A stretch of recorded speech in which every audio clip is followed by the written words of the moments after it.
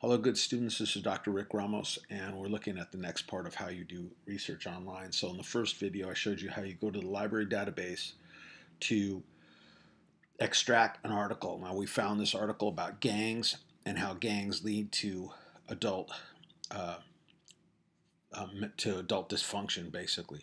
So I can download this by just clicking on, the download button here. And I've done this already, so we can look at. I have a copy of this as a PDF, so I can put away the research file. And what I want to do is I want to take and move the data to my PTEA, which is Purpose, Theory, Evidence, and Analysis, or Action Form, because that gives me a construct to start to pull things out so that later on I could decide how I'm going to use this article. So the first thing is I'm looking at what is the purpose of the article. And the purpose of the article is to determine, examine possible public health consequences of adolescent membership for adult functioning. So, we could just take that right there and copy it. And we put that down on the purpose. But you're going to have to reword this a little bit, right? And when you do that, you might, because you're going to get a certain color there, you might go up to edit and paste and match formatting. So, and I would put Gilman examine the possible public health consequence of adolescent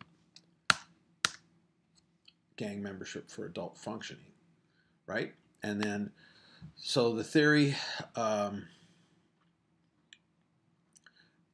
is that find the gang membership significant consequences of adult beyond criminal behavior, and we mean by that, I'm going to copy that in now.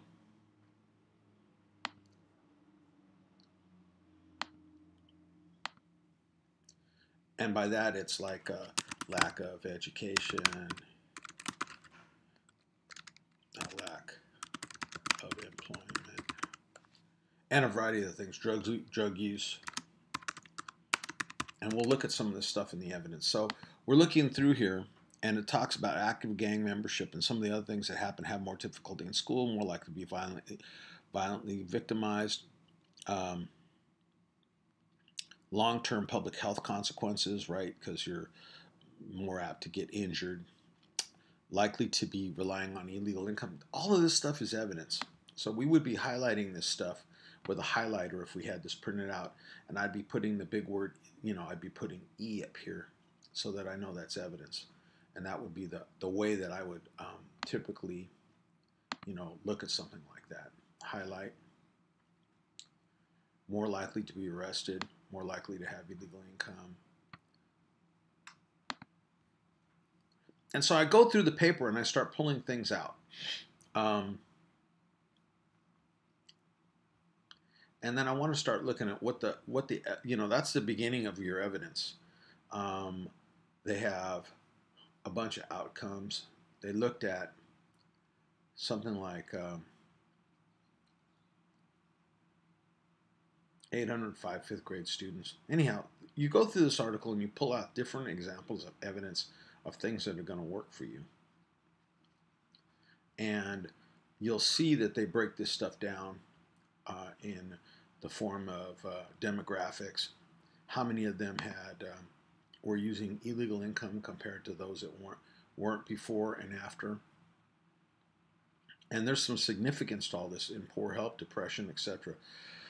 So this would be a way that you could start to have a conversation about how being in a gang is not very healthy, right? And the evidence, again, I don't have time in this short video to pull it all out, but you would take your evidence and you would start to cut and paste it over here. So things like what we saw earlier.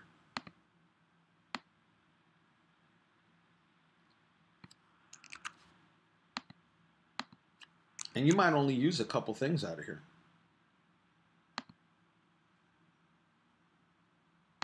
And he's quoting other people too.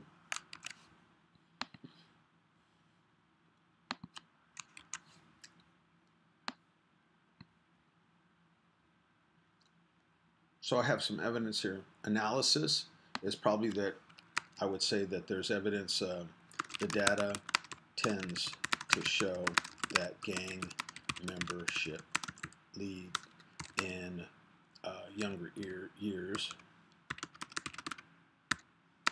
leads to more adult dysfunction than those who are not in gangs.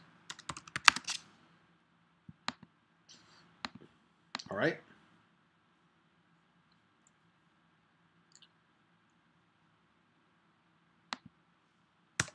And I probably want to try to have all this as much as I can on one piece of paper. I don't want to have a whole bunch of pieces of paper. And I want to format it a little better so I could see what's going on.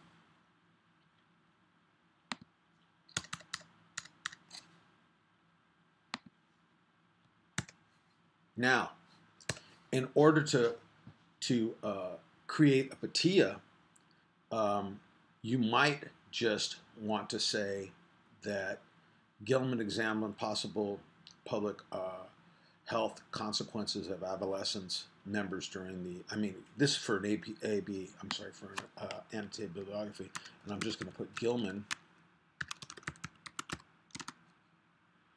2014.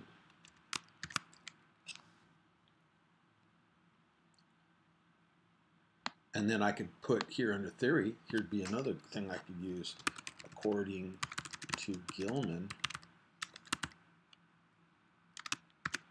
2014, adolescent gang has significant consequences. Okay?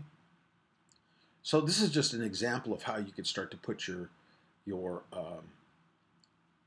paper together. So this framework is used to build your annotated bibliography. This idea of using purpose theory, evidence, and analysis gives you some format or some sort of perspective to look at a research paper and start to draw out things. Because when you're first starting to do research, you're not sure what to pull out. In the next video, we'll talk about how we're going to move the first two pieces here into our annotated bibliography for assignment number 1.